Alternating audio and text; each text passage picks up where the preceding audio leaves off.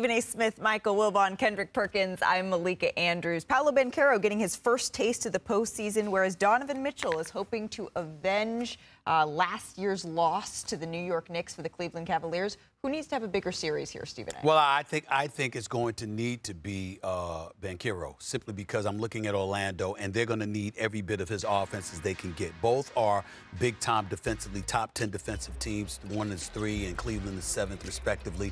But in the end, when you look at Cleveland, particularly with a Donovan Mitchell, who averaged about 27 in the 3 games he went up against Orlando this year, and Cleveland shot better from three-point range, you surmise that with him, Garland, and others, they'll have some perimeter shooting. You don't know about that with Orlando. I think Banchero's going to have to show his all-star stature, take advantage, and let's see what happens.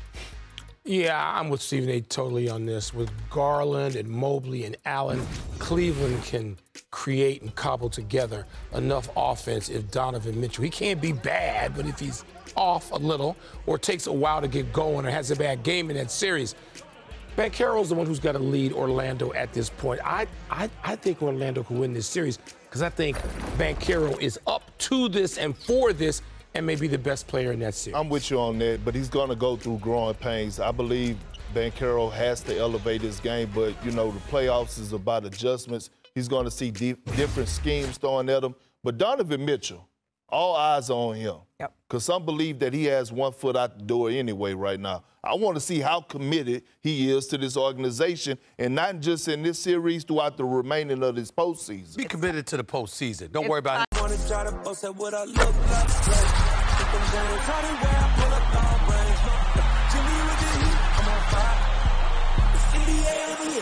fire.